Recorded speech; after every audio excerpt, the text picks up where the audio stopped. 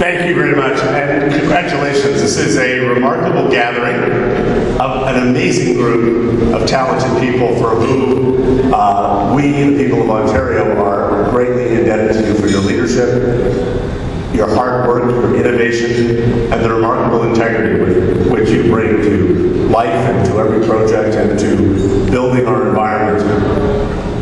It is hard to imagine that there are any group of people who have lived through a greater period of change than we have in the last decade or so. The very fundamental nature of our economy has changed. For most of our life, it was production, working to make production more efficient.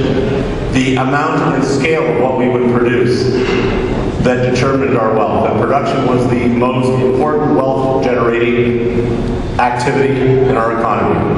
I was born in 1957, and at that time, 2/3 of Canadians made things for a living. If you were in Waterloo, you likely worked at Kaufman's Boots and Shoes. There was no rib. If you were in Cornwall, you probably were involved in chemicals and papers at Domtar.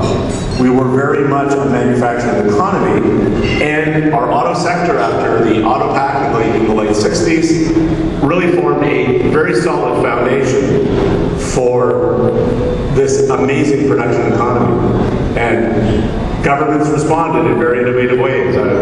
One of the great legacies when I was training in college as universities minister was remembering the enormous legacy that Bill Davis brought to this province in establishing Waterloo University and introducing the first community college, the first college in 1967. Had it not been for our college system, we would have never been able to build the skilled workforce in the 70s and 80s that allowed us to have all of the right skills. It improved our universities. It also improved our skill set. And we are now, having just in the last decade, almost double the size of our university and college system, the most educated workforce in the world. We have the best public school system in the English-speaking world, which is very important because 70% of our jobs now require a university or college education.